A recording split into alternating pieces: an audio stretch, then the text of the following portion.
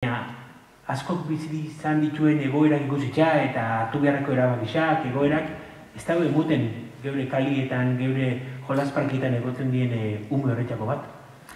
Ez eta bai, ez. Gero ikusten dituzu euren elkarrizketak, askotan, gure helburua izan zen, eurek hitz egitea, ez? Osea, ahotsa eurei ematia.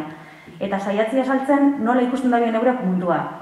Eta kostau jakon pila, ze hasieran, grabatu ginitun ordu pila bat, eta hasierako egunetan grabatu ginen dana ezin zan erabili. Euren konversazio guztiek ziren, jo, badatoz berriro pesau honek dana grabatzera, mikrofonoak jartzen, hemen guri jarraitzen egun dana ez, osea, euren obsesioa zen pixkat gu iristen ginela eta gauzela denbora guztien euren atzetik. Gero ja, laugarren egunetik aurrera ohitu ziren gure presentziara, eta orduan ja ahaztu izien, eta hasi ziren benetan euren egunerokotasuna azaltzen, ez? Eta ikusten dut toki askotan oso kontziente diela euren egoerarena, baina beste puntu askotan umi batzu die.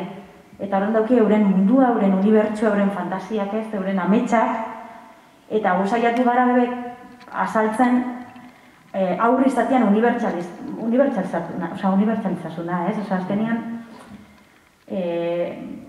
zentzu askotan oso antzekoa die, eta beste askotan, daukien motxila hori asko nabaritzen da.